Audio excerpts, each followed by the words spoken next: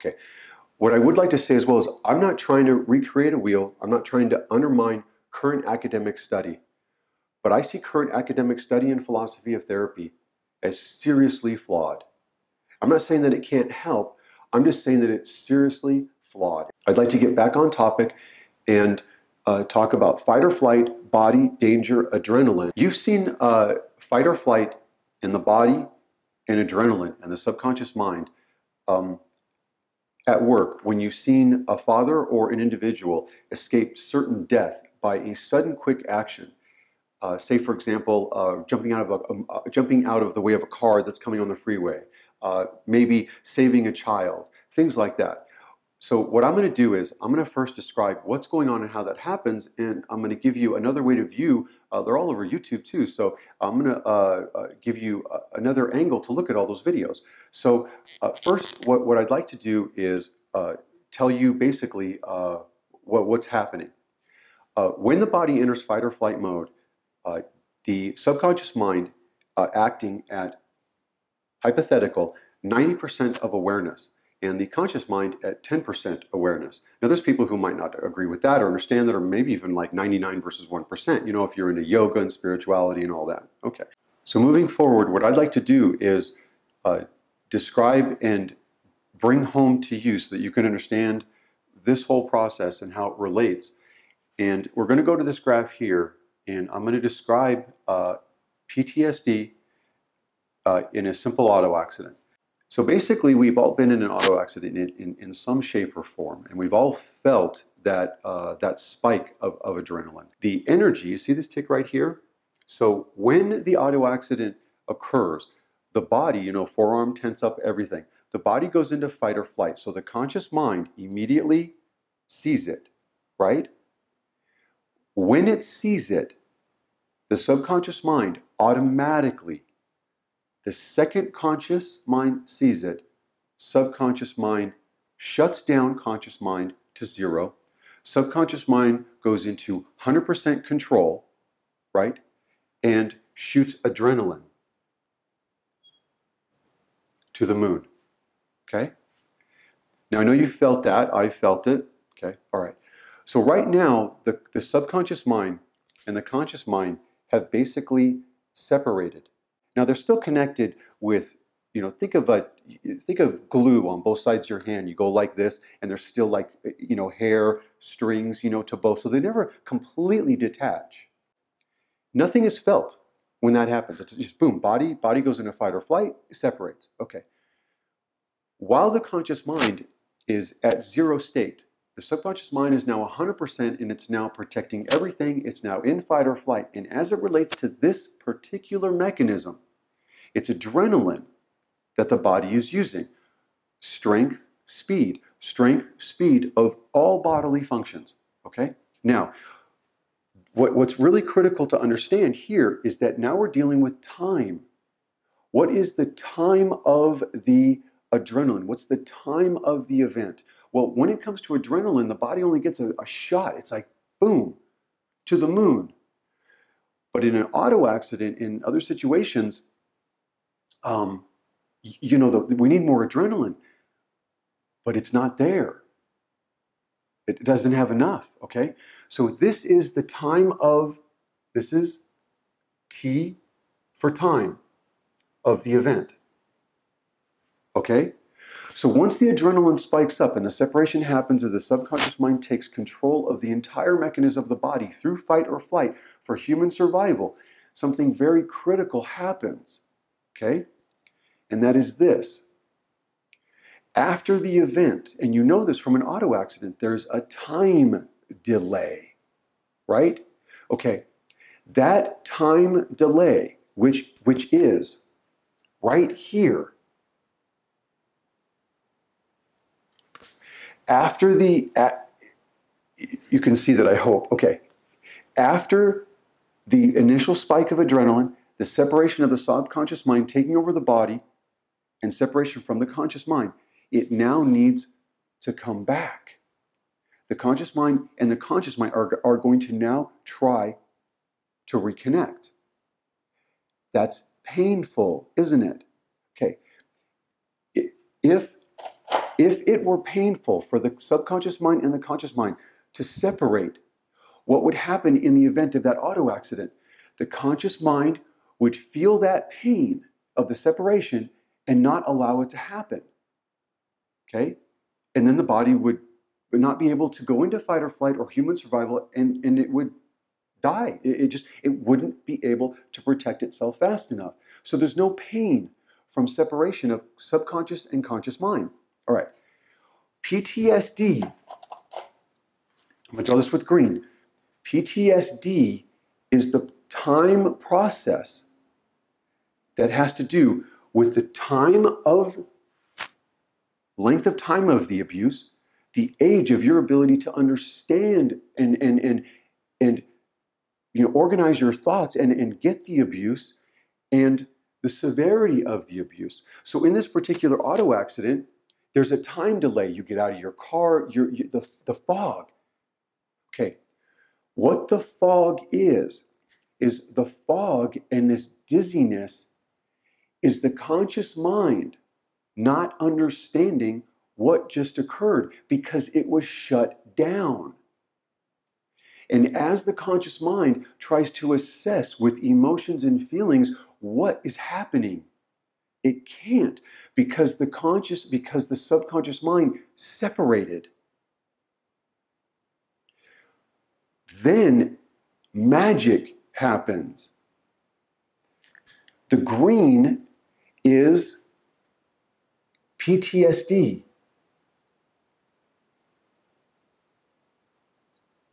Okay? PTSD, post-traumatic stress disorder, is the acronym that was made for all of those feelings and things that are going on with you after something bad happens. But that's not what PTSD is. It is, but that's not what PTSD is. PTSD is the subconscious mind and the conscious mind trying to reconnect. The conscious mind is going to feel the brain and the body connection is now going to feel the pain and the suffering and everything that happened while the subconscious mind took over so that it could go into fight or flight, human survival, and save the body. And that connection, that subconscious mind, calling upon the conscious mind to remember what happened, is extremely painful. And the subconscious mind is battling this. The conscious mind has one kryptonite ability. And this is dramatic. The kryptonite, okay, that the conscious mind has over the superpowers of the subconscious mind is to be able to suppress it. But we all know that that's not all power because those strings are still connected. PTSD is your subconscious mind trying to get the conscious mind in singularity and unity. And the unfortunate thing is, it's going to bring all the pain with it. The only way to get through it is to allow the conscious mind to speak to the subconscious mind as it tries to reconnect and heal. And the only thing the conscious mind has in its quiver, in its ammunition, is to talk, to cry, to feel through the muscles and bones and brain the pain. If you call upon the conscious mind and beat down the subconscious mind, this is what the PTSD looks like. And I'll do it in two fashions. One, speed, quick healing, and two, suffering. The minute you were in that auto accident, if you immediately went to someone there, and you've seen people do this, hug the police officers, hug the other person.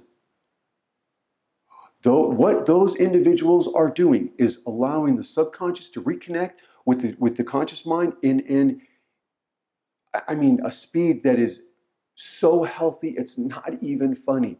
And their timeline for PTSD is that. Okay, that's good enough, okay? Now, if you are not and don't want to, meaning you've experienced shame, don't cry. It's not man to cry. Get over it, which is what all first responders are.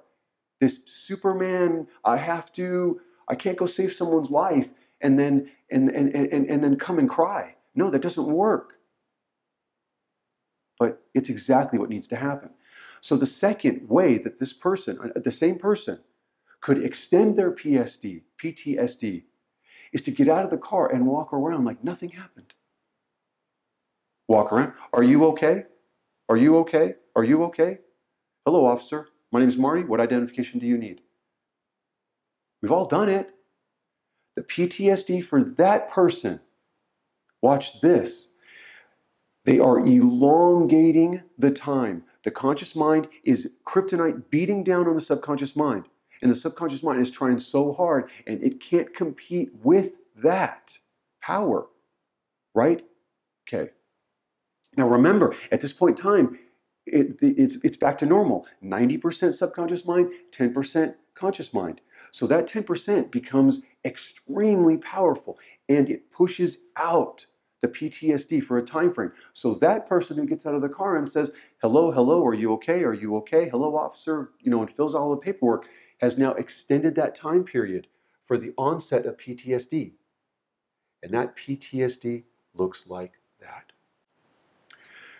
This delay in time between the acceptance by the conscious mind that something bad has happened is critical to your ability to move past this event. The secondary issue with regards to PSD and healing as it relates to adrenaline, strength, and speed, human survival, fight or flight, body danger, is to share with loved ones, family, anybody who, this is critical, who will not ask questions. When you ask questions, what you are doing is you are talking to the conscious mind, and you are delaying that individual's ability to reconnect and go through the pain. This is what happens when you ask questions. The conscious mind and the subconscious mind are doing this, and you're crying and oh my God, unloading all these deep emotions. Watch, question, boom. Conscious mind has to answer. It hasn't healed yet. It can't. Retraction. Person starts talking again. You will actually watch them try to get back to that healing point. And then when they've talked enough, suddenly you'll see them change, and you'll see that subconscious mind come back again. And they'll cry, and they'll say something. You will feel the need to ask them questions and do things. It's all wrong. Let them talk, cry, hug, emotion for eternity. That's the right choice.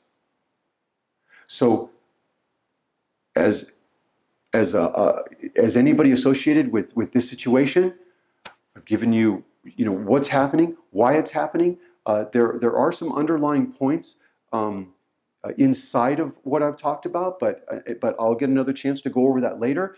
And it's one more thing I'd like to talk about. See down here where it says inversion. Okay, inversion is where an individual is a first responder and or in serious body danger, and the subconscious mind calls upon fight or flight, and it's in that state for a very, very long time. I mean, we're talking like days and weeks, okay? People who, fight overseas or in the military, things like that, okay? Or firemen, or, and when they have to go on scene, it's hours and hours, okay? So what happens is the subconscious mind takes over initially, and then it starts to separate because the danger is over. Conscious mind starts to come in, and you go into robot mode, jaws of life, or, all this kind of stuff, what you've been trained to do, okay? Muscle memory. Muscle memory is conscious mind, muscle memory. Okay, all right. So basically inversion is where the subconscious mind doesn't allow the subconscious mind to come back quick enough. And then it starts to harden. And then the only way to undo that is for uninterrupted expression of the subconscious mind outward through the conscious mind, through voice, so we can hear it and feel the pain of what happened. Okay, now we're talking about one event, not multiple events. We're just talking about one event. When it talks about multiple events stacked on top of each other, I'll get into that at a later time, okay? Another video, okay. So that's basically the part on human survival, fight or flight, body danger, adrenaline, strength and speed, PTSD, complex PTSD, time, age, severity, and what's happening with the conscious and subconscious mind as the separation and the reconnect occurs. So I hope that you might have questions. I don't know. You can't answer them. You're not in front of me. But I hope that helps. And well, now I'm going to go into the next step, which is talking about human survival, fight or flight, in the mind as abuse. With regards to family, marriages, and friends, and what we deal with on a daily basis. And yeah, I'll get into that next. Thank you very much for watching, and we'll see you in the next series, or the next part.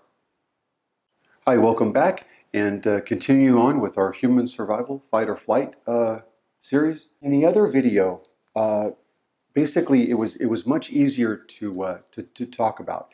The reason why that is because we were dealing with one mechanism in adrenaline. And we were also dealing with something that everyone can, even if they never have been in an auto accident, can at least sympathize and understand. I mean, that's like, common nature, especially when you live in California. I mean, anywhere, but all right.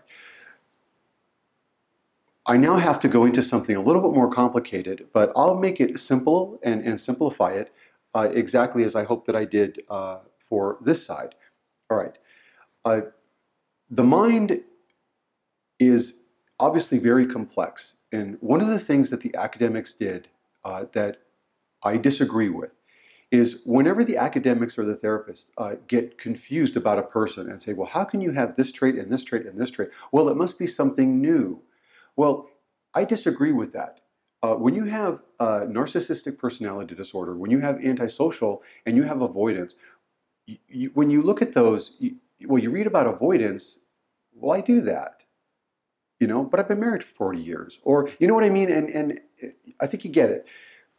I don't agree with all of these different things.